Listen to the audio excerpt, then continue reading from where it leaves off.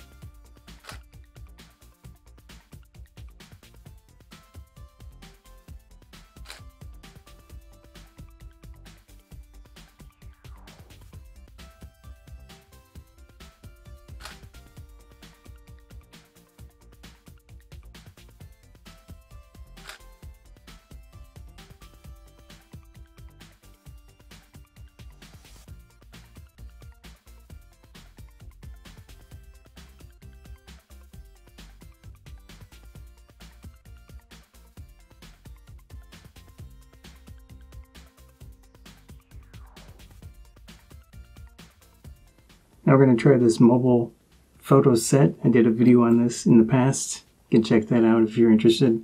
It's cheap little lenses you can attach to a cell phone.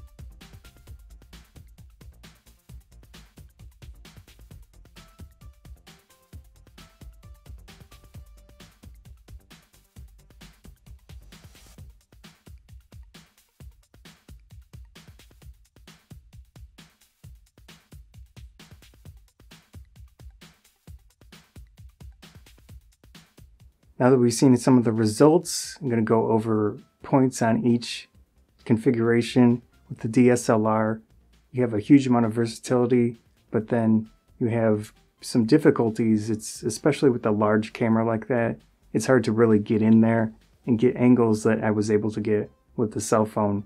But besides that, you have a huge amount of flexibility with different lenses, the different tubes. You can use a dedicated macro lens. So many options with DSLR. And of course, you get very thin depth of field when you want it, but you make the aperture a lot smaller. You can easily get backgrounds in focus. It really depends on what you want. A lot of options. Of course, with the cell phone, you can't get the blurred out backgrounds nearly as much as a large DSLR. It does work sometimes, but again, it's just really not designed that way. Small sensor, and of course, newer phones, you might have better luck with those, especially the current ones where they're really expensive, but they have artificial intelligence and programming to help blur those backgrounds out. I don't know how well it would work in this specific situation, but those are an option.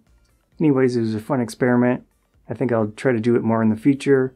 Nice controlled setting. The little Lego diorama worked well for macro stuff, of course. Gives me a lot of options with framing, composition, and in the future I'm going to try some lighting to really enhance the look of things. So, hope you enjoyed this video. If you did, please consider subscribing. That helps me out a lot. Likes and shares help out a lot as well. If you have any suggestions, I'm open definitely to those. Again, thanks. See you next time.